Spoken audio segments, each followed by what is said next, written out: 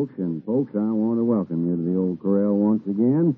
We're all set for our little song fest, I'm sure. So if you just get your comfortable seat up there on the top rail while we'll try and entertain you here for a few minutes. In fact, I'll call on Dolph again. Snoopy, I see you got a song here ready for us called... I sure have, Savvy. Go Along Mule. Yes, sir. Go along, boy. I've got a mule, he's such a fool, he never pays no heed. I build a pad and eat his tail, and then he goes some speed. Go along, mule, don't roll them off. You can change the fool, but a doggone mule is a mule until he dies.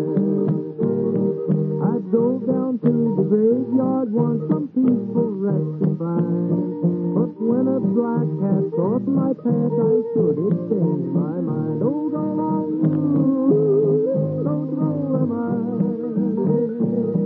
You can change the fool, but a doggone mule is a mule until he dies. My gal's old man don't like me much, he's got a heart of flint. Last night I saw him buy a gun and I sure can take a hint. Oh, go along, mule, don't roll them eyes. You can change a fool, but a doggone mule is a mule until he dies. My Uncle Ben said children fill his yearning heart with pride. He wed a widow with 12 kids, I hope he's satisfied. Go along, you, don't roll them eyes. You can change a fool, but a doggone mule is a mule until he dies.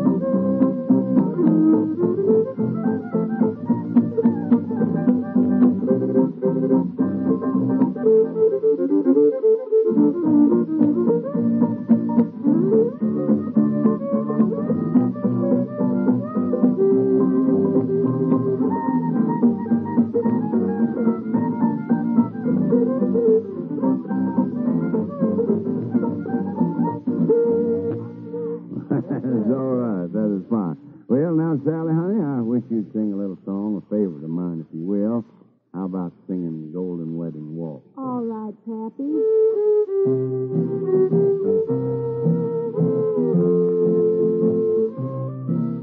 Darling, remember a long time ago on our first anniversary day, we went romancing and dancing till dawn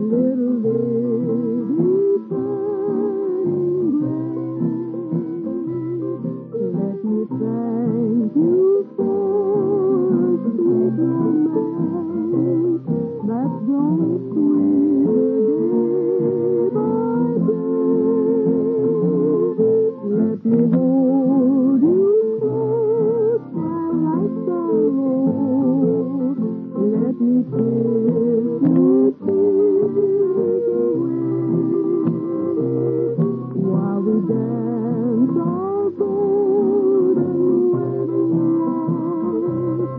Heaven bless our golden wedding.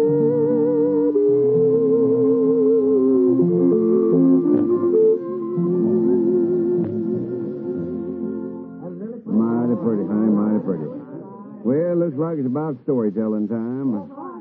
Yeah, and old Cupid singing that about that rumba mule a while ago kind of puts me in the mind of a horse trader I like to tell you about. You know, there's something about horse trading that makes you get a hold on you stronger than smoking or chewing or playing poker.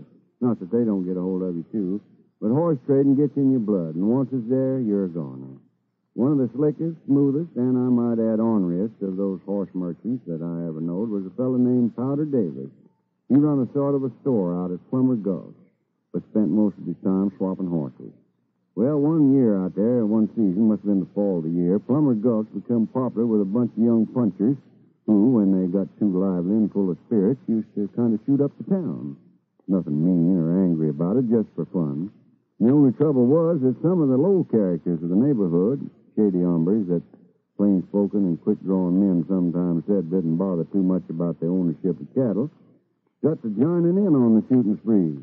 When these men of doubtful honesty let fly with six-shooters, they wasn't too careful where the bullets went.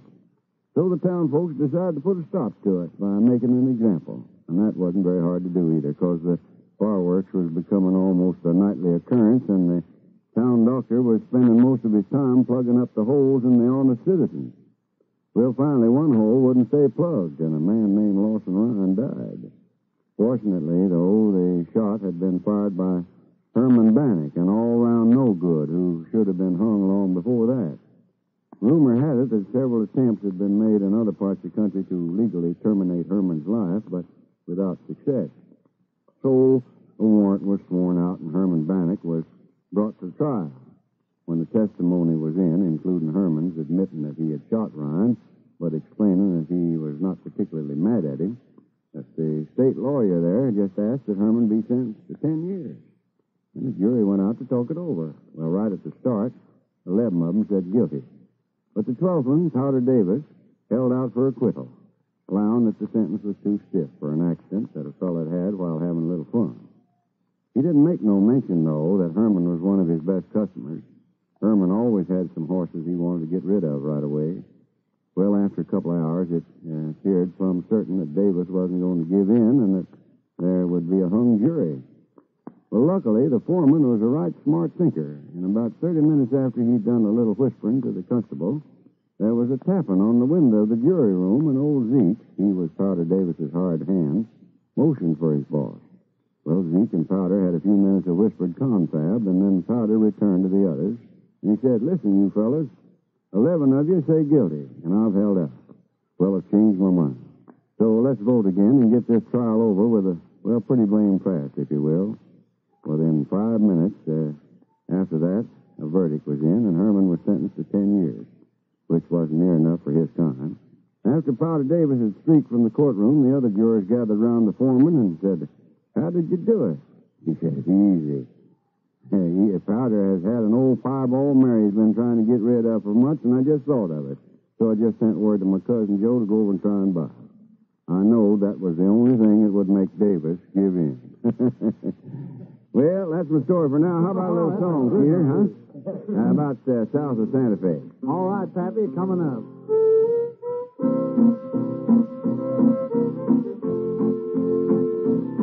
There's a blue sky waiting for me out beyond the great divide, south of Santa Fe. Got a longing to be riding where the range is big and wide, south of Santa Fe. And soon I'll be skedaddling through Sage and Chaparral, weighing in the saddle and heading for the home corral. There's a blue-eyed gal awaiting, and I'm heading out her way, south of Santa Fe.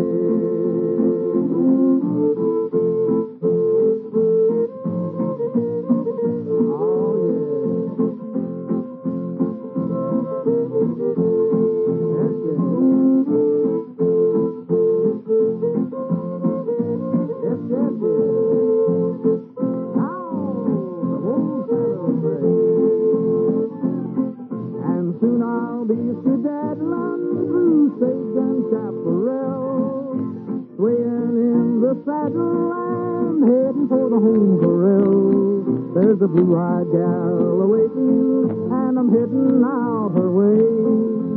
South of Santa Fe.